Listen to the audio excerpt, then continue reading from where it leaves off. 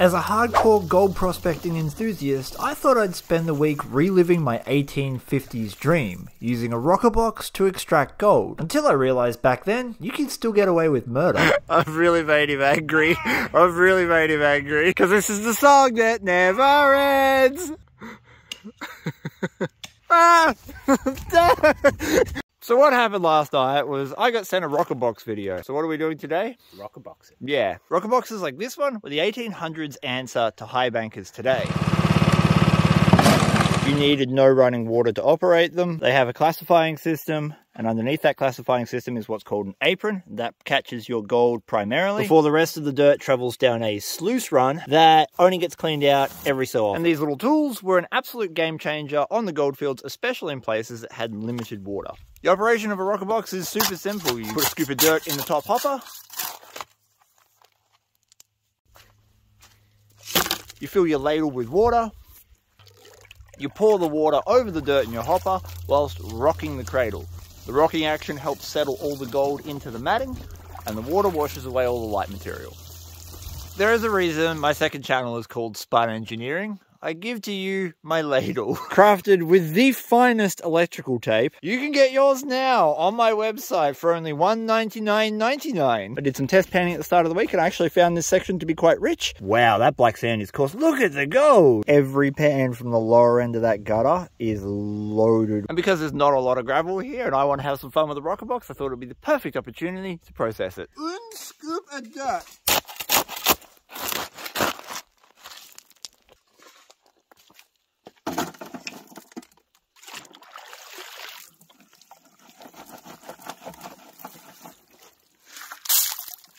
All right, prediction, how many? 4. Abracadabra, 5. And nothing. 5 is Latin for 0. A.W. Sir Skunked. Oh God, oh God, oh God.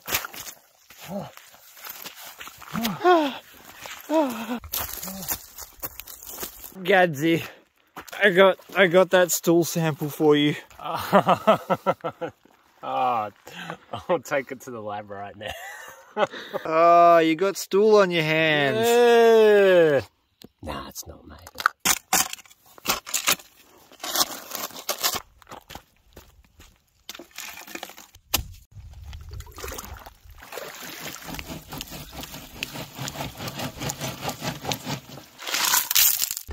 For the super authentic feel, I'm using a steel gold pan today.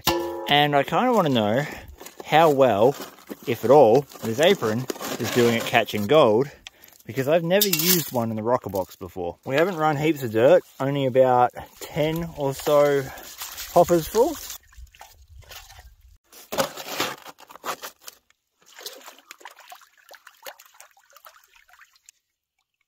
I have to re-season this pan because of the rust in the bottom, but we can see the black sand and we've got a fair amount of it. That apron seems to be catching heavies. The question is though, is it catching any golds?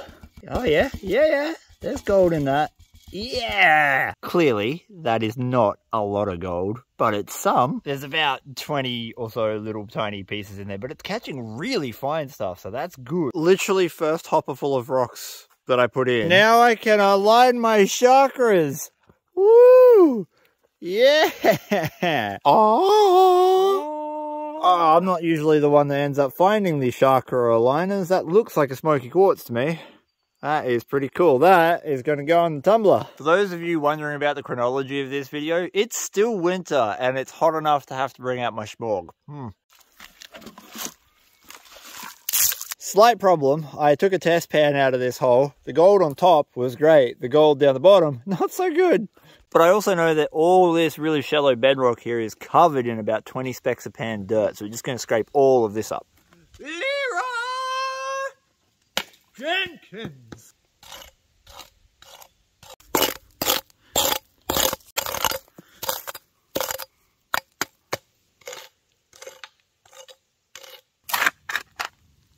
Now we're bucker roxing. Feel my processing power.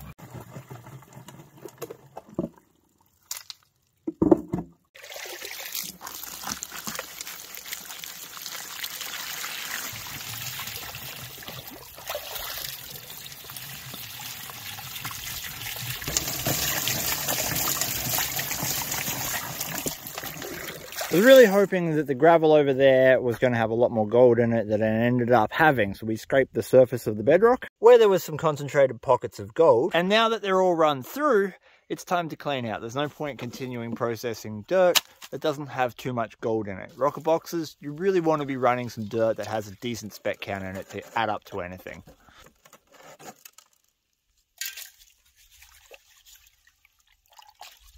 This still has our 20 or so little specks from the last clean out I did. Hopefully we've added a few more.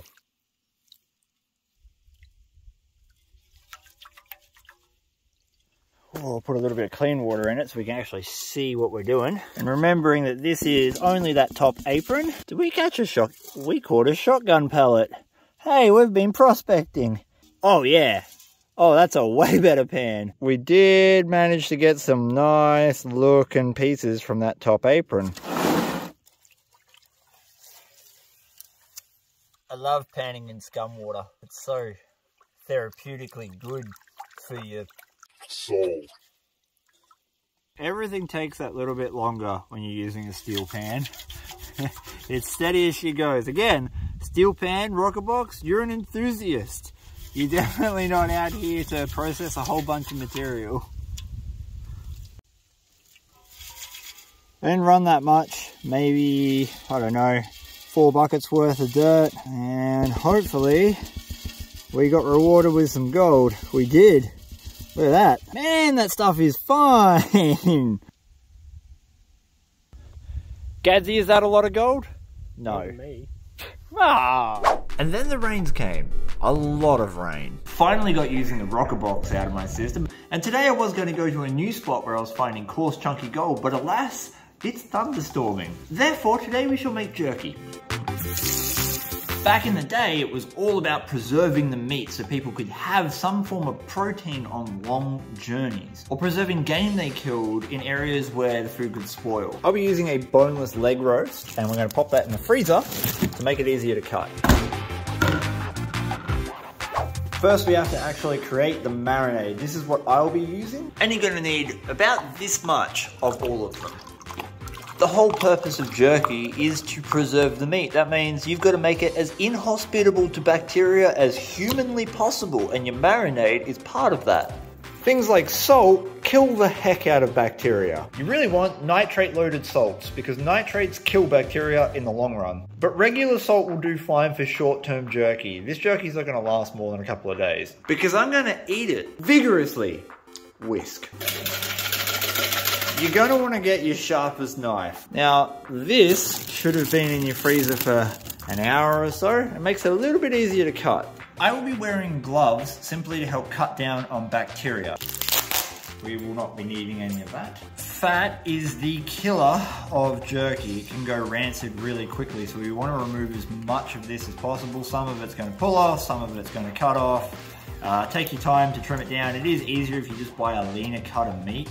But I didn't because I'm an idiot. When it comes to actually cutting your beef jerky strips, you want them about 1/4 of an inch or maybe 1/2 centimeter thick, and that is going to allow them to dry evenly. So you want to try to make those cuts as even as possible. Now that you've got a beautiful pile of raw looking meat, put that in that for hours. Swishy, swishy, swishy, swishy, swishy, swishy, swishy. So because we're adults on this channel, we're going to add some liquid bread to the marinade as well. Just a dash. A few hours later. Clearly Fern gives her approval. While that marinates, I have been busy preparing the drying trays. You can pick trays up like this at supermarkets or $2 shops for barely any money at all, and you don't even need these. You can literally just use skewers and put 3 or 4 pieces of meat on one skewer so they're dangling lengthwise, and then you can hang them in your oven. When it comes to temperature to dry your jerky, critical you do 2 things. The first is that most bacteria, if it's going to be on your meat, is going to be on the outside of the meat, and therefore you want to flash cook it. So we're going to preheat this bad boy to about 200 centigrade and put all of our jerky in there for about 10 minutes at that temperature. Then we're going to drop our temperature to just under 100 degrees, around 80 degrees centigrade, which is about here on my oven. Temperature right back down to about there. Crack the door so the steam can come out. And in a few hours, that is going to be delicious jerky. It's been in the oven for 4.5 hours. This is one of the thicker bits, but there's still definitely a little bit more to go. And I just want to show you we are getting close. If you break it, you can start seeing some of the fibers in there. It took 6 hours to cure the beef to jerky. And yes, it's delicious. Before packing it in my spindle and heading to the creek for more rocker boxing. The jerky took about 6 hours to dry, but more on that later because the rocker box fever hit again. Now I know I said I was going to dry wash this in the summer Because there is ridiculously good gold in that gutter over there. Oh my god. But like there's water, and I kind of wanted to show you guys what a rocker box can do when you're on good gold. Kind of wanted to try having a brown dog for a while. Isn't that right, Fern? Just for reference, that is the type of gold we're going to be running through that rocker box today. That is unpan. So all of this deliciousness is going into those fugly buckets. Yeah, baby. Have you ever been slapped with a gum tree? Because I have. This is the way we scrape the bush, scrape the bush, scrape the bush. The gold of the drift mines is not deep. It's literally stuck to the clay, so you only have to scrape up the top surface to collect your pay dirt. Yeet! And whilst there is enough water to use a high banker, using a rocker box makes me feel good and warm in my tummy.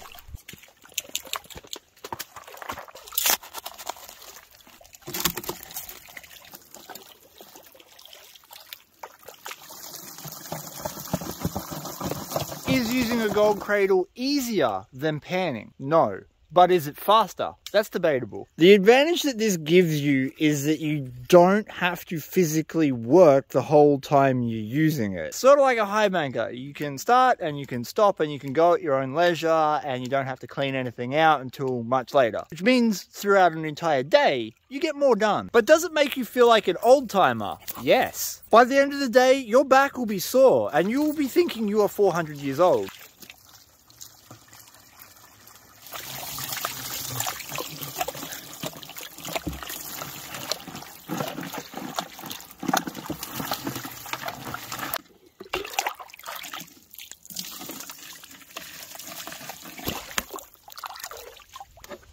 About 70% of the gold I found gets caught in that top apron. So we're going to clean that out. We've done 3 buckets.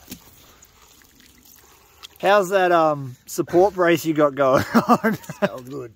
We've only run 3 buckets. I don't know how much gold to expect, but I'd like to see at least, I don't know, 5 specks.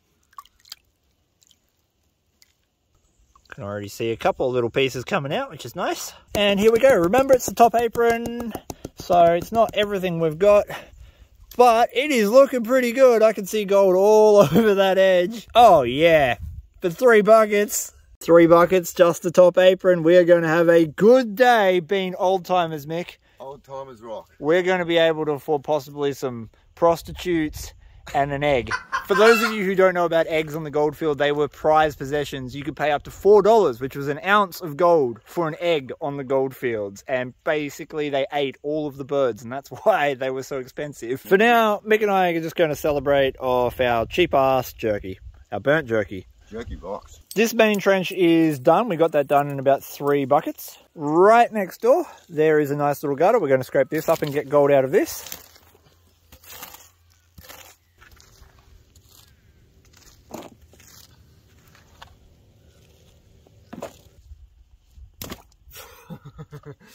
Okay.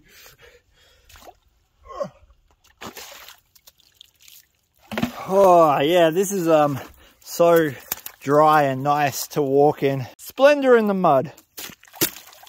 Splendor in the mud. Now I've been given a lot of tips on how I can make a rocker box more efficient and practical to use, such as adding a foot pump to the top hopper so you don't have to manually ladle water in. But that's not the point of rocker boxing. If I was going to do that, I'd just bring out a high banker. Rocker boxing for me is about participating in the hobby, feeling what it felt like to be on the goldfields back in 1850, and I don't mind doing a little bit of hard work to achieve that. I'm going to repeat what I just said for dramatic effect. Get I forgot that we brought the leprechaun out, and because we brought the leprechaun out, he was like, oh, we should check that spot. So we checked that spot, and lordy, lordy. Oh, you're a dirty girl. That's like the best pan I've seen from this spot. That's at least 5 specks minimum. 2 nanos.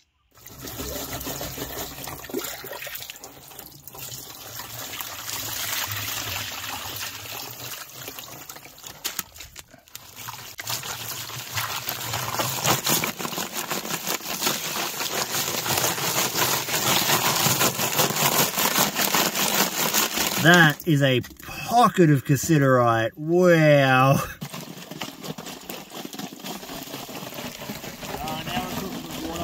3 buckets later, and we're going to do the top apron again. We're not going to clean out the main mat until we're finished. Splendor in the mud. Splendor in the mud. These buckets weren't from as rich of an area. They were mostly the sloppy overburden, which has a little bit of gold in it. So it'll be interesting to see how much we get.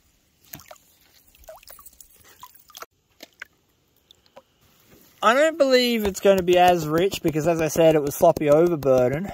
But maybe we've got a lot of black sand. Gold. Yeah. Not as much, like I said, but still not bad. If we can get down to the gravel layer, we're going to see a lot more specks than that from 3 buckets. So because the weather is being really temperamental, it's like hot and then it's really cold and then it's raining and then it's not raining and everything is sloppy. And I have old man back and Mick has old man back. These are going to be our last 3 buckets. But we're coming back here with dry washes and other things anyways. Don't worry. Took a little sneaky pan out of this very tiny erosion gutter here. 1 scoop, 20 specks of gold. 3 buckets from that. That should add up pretty quick.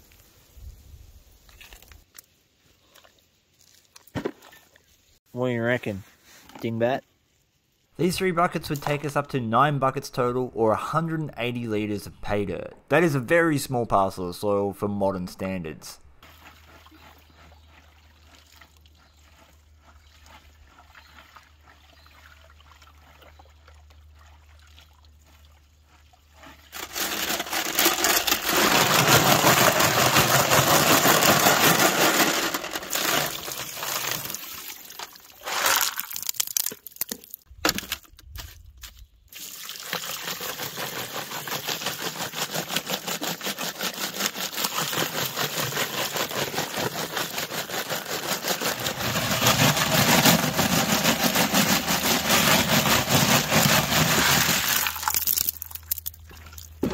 Yes, it loses gold and it's kind of slow and clunky. But by God, is it fun? For the authentic feel, we'll break out the steel pan for the apron.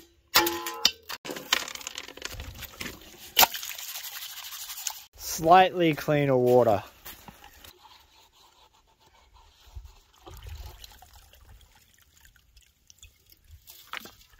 Well, the apron is looking good. That is some coarse tin. It looked promising, that gutter, so I'm going to hold out hope that we're going to get a nice smile of gold, especially with the size of the black sand that's in there.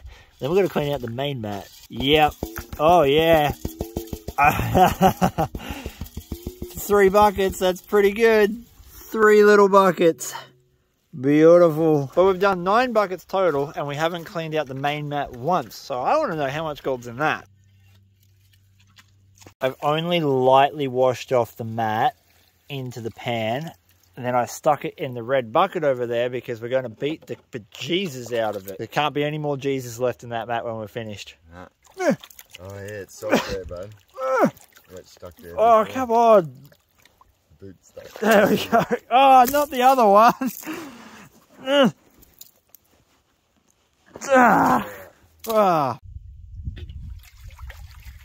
I know we're going to see gold in this. I don't know how good it's going to be because usually the apron does catch most of it. And it's just solid black sand. This isn't even all of it. This is just a very light wash out of the mat. There's going to be more. I am not confident I'm going to be able to get this down any further without losing significant amounts of gold. So we're going to take all this home and process it where I know I can't lose any. But we're going to try to have a sneaky peek in this mat. Make it smile. Oh man, it's not going to happen because the black sand's too thick, but we got gold. All through the black sand. So we're going to have to use a cleanup sluice at home to get all of this gold out. But look at it. Look at it. Everywhere. This is the gold that we sucked up just from that top apron. That is looking really good. I think we are going to have a fantastic cleanup. Even though we just spent the last couple of days in the 1850s, we're going to bring it up to 2022 and use a modern sluice box to clean up our concentrates. I've run our concentrates through a series of classifiers. This is under 50 mesh, this is 30 mesh, and this is everything over 30 mesh. We classify our material down to different sizes so that very small gold doesn't have to compete with very large pieces of black sand for space in the sluice box. For those who want to know, I'm using a gold rat cleanup sluice, running Dream Mat microcell matting, a Washington Beach Mining speed controller, an 18 amp hour battery, and an 1100 gallon an hour pump. To be or not to be? That is the question. I've done a thing here called preloading the bed. That means that I've got black sand in there from a previous cleanup. Black sand is actually your friend when it comes to cleanups because it creates friction, and friction is what helps keep all the gold in your sluice box. Alright, we're just going to do these concentrates one handful at a time.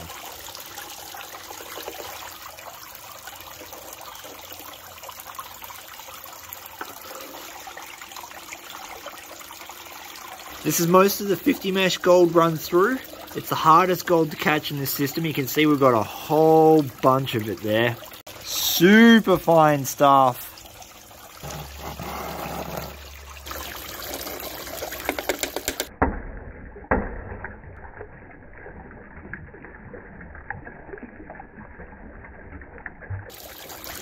The sluice mat is looking real healthy. I am loving the gold that is in that. We've got through the 50 mesh, we've got through the 30 mesh, and we are seeing cells full of that yellow gold. This oversized stuff is much too big for those fine riffles, so we're going to pan it. Black sand, when it's over 30 mesh in size, is very easy to pan off. So I prefer to do this and run it through a sluice box. And we can see we actually got some real nice coarse pieces of gold out of that trench. For Reedy Creek, they're pretty good. Would you just look at that? Who did these up so tight?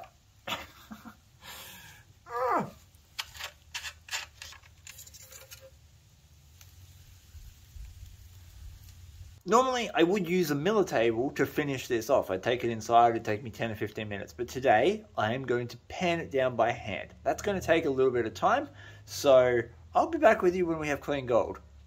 What feels like 10 years later.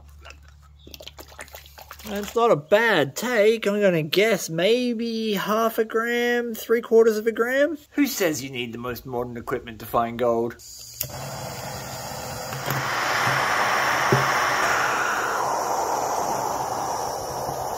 While our little smelter is preheating, this is our gold all dried up, and I cannot wait to melt that into a little button. How much do you reckon there?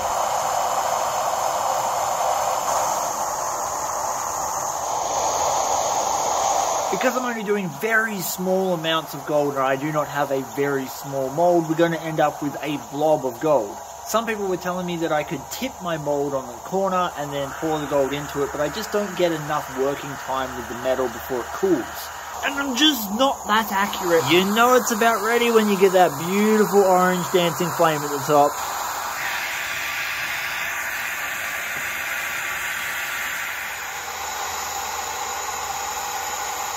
This is the real moment of truth. You gotta grab the thing and then you gotta go, oh, bloop. Oh, fell out. Woo! Bubbles. Yeah, there it is.